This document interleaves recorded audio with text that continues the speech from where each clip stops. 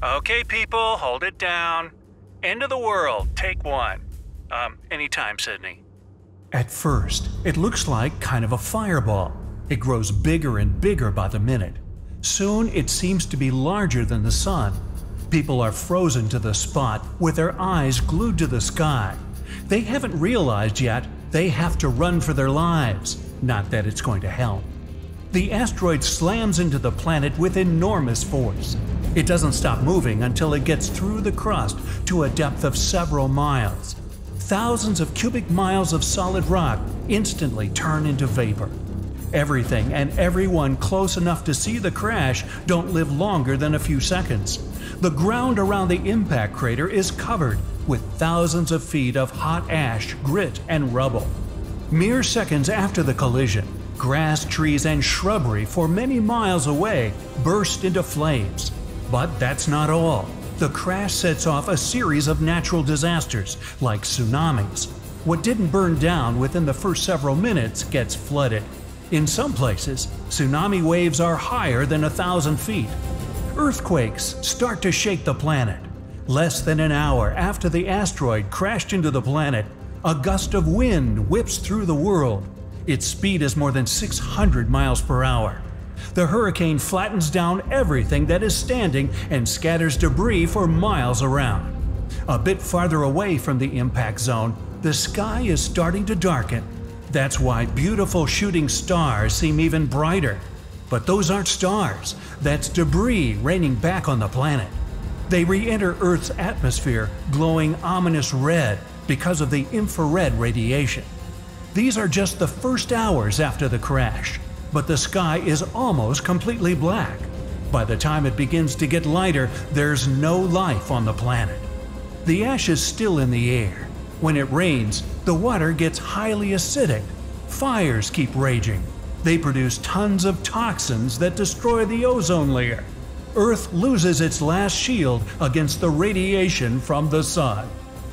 Okay, I don't like that one. Too much doom and gloom. What else we got? Well, or the end of the world could look quite different.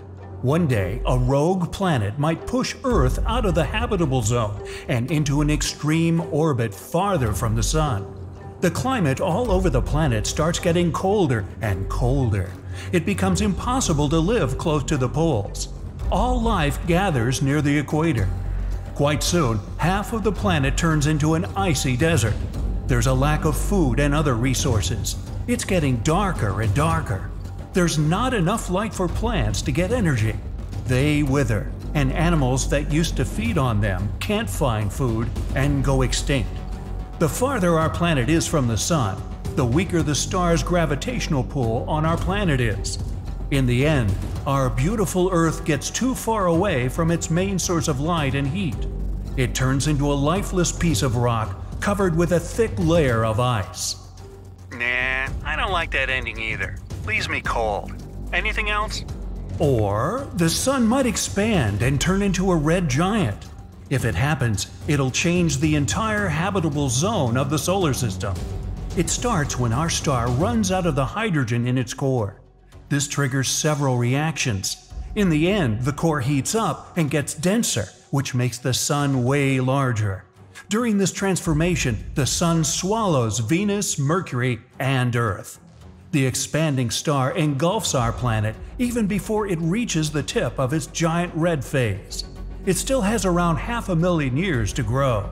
As soon as Earth is inside the sun's atmosphere, its orbit changes. The planet spirals inward, inside the star's raging heat. But no one and nothing is around to witness it. Long before that, the sun evaporates all the oceans on our planet.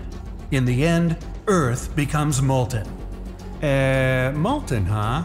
Nah, that's too hot to try. Try again. Okay.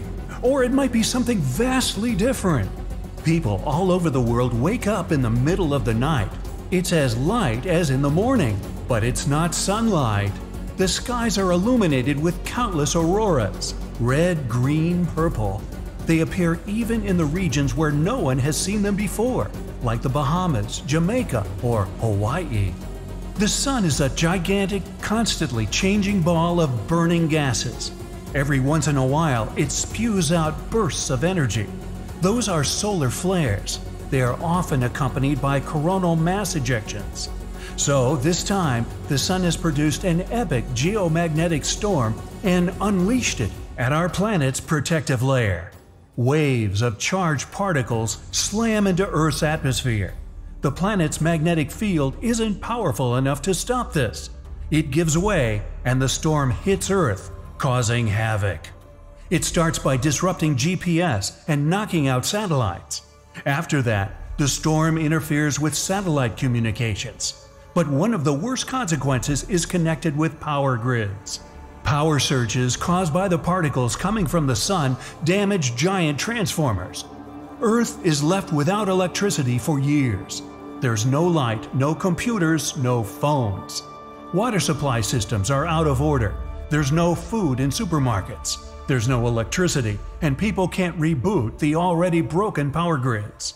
Wildlife takes over the planet, creating some kind of a post-apocalyptic world. Yeah, I think we should let the monkeys run things for a while. They can't do any worse. Alright, what else? Ooh, if you had the gamma ray vision, you'd be able to see immensely bright flashes.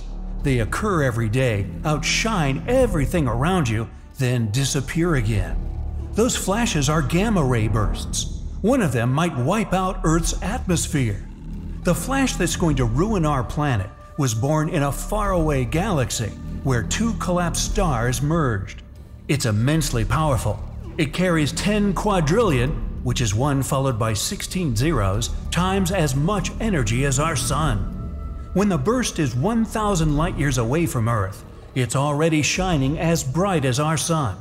Our planet's atmosphere is trying to protect us once the burst comes too close. But this shield doesn't last. The radiation is so powerful that it literally cooks the atmosphere. It creates nitrogen oxides that destroy the ozone layer. Without this layer, ultraviolet rays coming from the Sun hit Earth's surface at full force. They wipe out tiny plankton in the ocean. These plankton produce from 50 to 70% of all oxygen on our planet. They disappear, and soon there's a severe lack of oxygen. Terrestrial life vanishes first. After that, living creatures start to disappear from seas and oceans. In the end, the heat and ultraviolet light coming from the Sun turns the planet into a huge chunk of barren rock. Never mind, I don't like any of these. Let's just keep the Earth the way it is, okay? Hey, Sydney, why don't we blow up Mars or something?